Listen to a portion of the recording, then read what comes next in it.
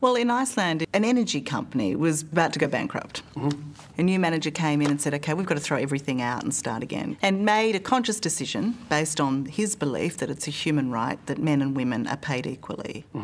And so went out of his way to make the workforce within that company 50-50 as much as he could in terms of men and women being represented.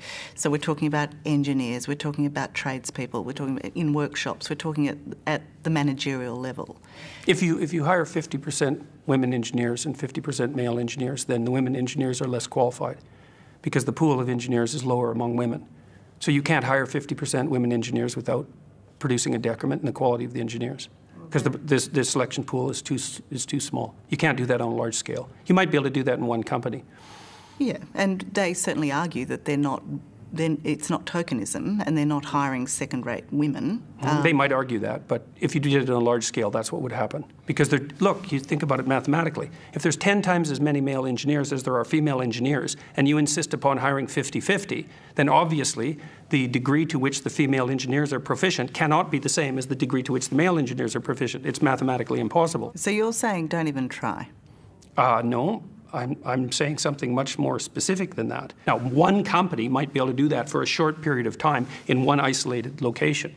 But there, of course, if you have a new manager come in and he's doing all sorts of new things, there's 50 reasons why the company is going to fail or succeed.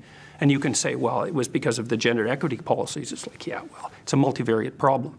But they do point to the diversity now of the workforce, to improved morale, to improved strategies on how to come up with solutions, to their increased profitability. None of that research is credible. There's no evidence whatsoever that diversity as measured by racial or gender representation has any bearing whatsoever on creativity, productivity, outcome, any of the things you're measuring. None of that research is credible in the least.